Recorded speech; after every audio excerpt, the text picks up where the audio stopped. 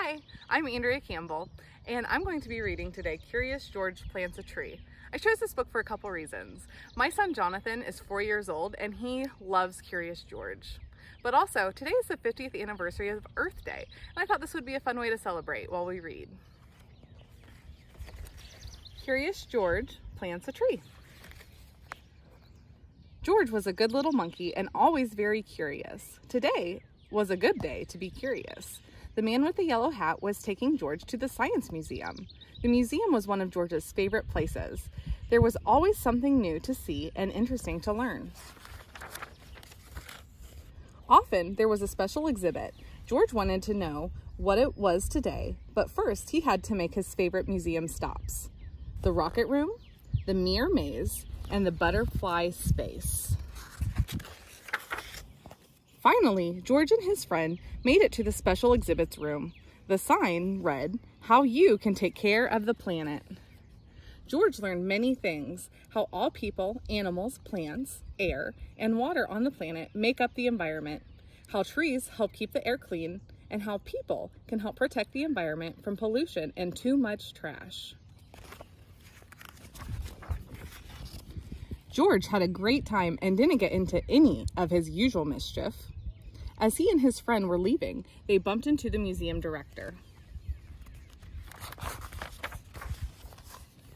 Dr. Lee looked happy to see him. "How is my best monkey visitor?" Dr. Lee asked George. "I'm so glad I ran into you. I wanted to tell you that we're having a Green Day rally tomorrow at the park." George was curious. Whatever a rally was, he was sure that the park was a good place to do it. "We're going to plant a truckload of trees and collect newspaper for recycling," Dr. Lee explained. "We didn't have too much time to advertise, but we need lots of volunteers. How would you like to help out?" There was nothing that George liked better than to help. "What a great idea," the man agreed. "We'll be there." That night, George was ready to do his part for the recycling drive. He gathered every newspaper in the house. He stacked old mail on top of the papers. He piled empty cardboard boxes and food cartons on top of that. What a heap!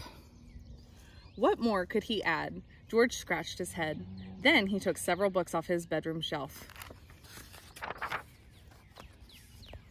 Just as George was about to add them to his recycling pile, someone lifted the books out of his hands. "Not so fast, George," the man said.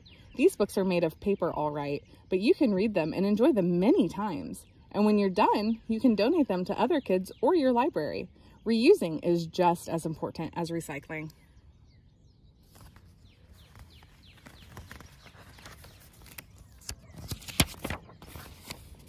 The next morning, George and his friends set out for the park with their wagon of neatly stacked paper.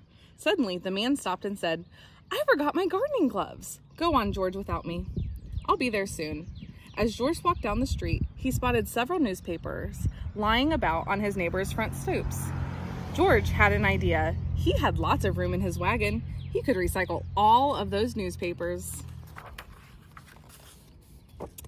And the newspapers were not the only things he could recycle. He noticed a stack of paper cups sitting on the table under a tree. Into the wagon they went. So did a pile of magazines and a heap of paper someone left on the sidewalk. George was happy with his great load. At the park, he found Dr. Lee standing under a big banner. "Good morning, George," Dr. Lee said. "I'm so glad you came and brought all of your friends. We need lots of help to get the job done." George turned around. He was surprised to see so many faces, but they did not look very helpful. They looked angry. The man with the yellow hat arrived just in time. He explained to their neighbors that George was gathering paper for a good cause. They were no longer mad. They even stayed to help plant the trees. "George, you saved our Green Day," Dr. Lee said with gratitude. "These trees will provide fresh air, and each summer we'll get more shade, which means we'll use less water to keep the grass green. Thank you." Being a monkey, George had known all along how important trees were.